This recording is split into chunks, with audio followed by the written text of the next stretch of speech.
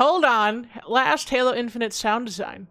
Oh my god. Hold on. I feel like I've heard about this before. They used a pug as like one of the alien noises. I feel like I've seen part of this on Reddit before. Let me see the baby. Oh my god. Jesus Christ. He does sound like a little alien, doesn't he? The little gremlin, dude. Pugs are gremlins. You can't convince me otherwise. That is cute. I will say, though, it sounds like he can't fucking breathe. It's like someone just shoved a taco in their mouth and they forgot to breathe in between and they're just like struggling for air.